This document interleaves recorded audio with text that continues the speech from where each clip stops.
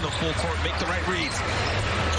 Butler needs a moment to pick himself up off the floor, all three parts. He recovers outside on Keldon Johnson, gets his hands high. Champagnie with a triple.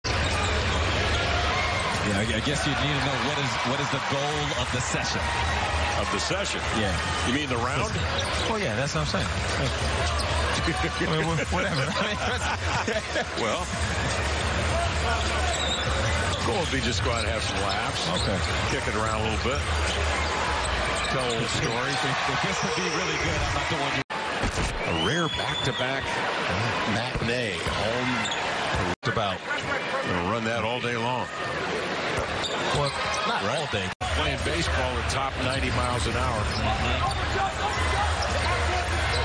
Into the corner, Champagnie. Extra 0.47 points because of their offensive rebounding. And Lamar, something that Coach Popovich has not traditionally done in the past, when we see a jump shot go up for the Spurs, it looks like we got 3 or 4 guys crashing. So it looks like a tactical decision from the Spurs coaching staff to me. Trying some new stuff. Champagnie guns down another. That's where it started. You know it's on when you're in there tangling with Sabonis at his side. Yeah.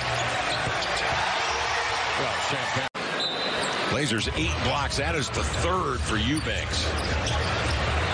Johnson on the inbounds holds.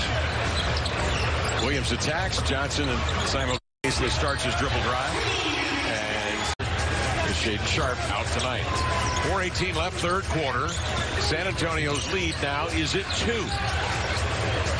Romeo Langford on the floor to Champagnie. Counted if it goes. Backed it up and in on the run. All in a neat 20-minute package. High efficiency. Champagnie a 3. Langford can't hold it.